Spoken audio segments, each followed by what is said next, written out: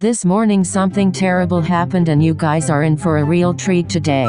I was doing my job supervising Dad as he hosed off the bunny cages, and then out of nowhere I was suddenly and violently attacked by a slithery beast. It wrapped around my leg and tickled my ding-dong, and I howled like a coyote in distress. I am a big strong German shepherd, but even I was no match for this slippery predator.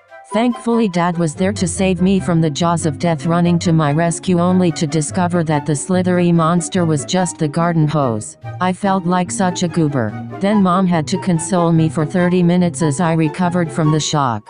Send huggies.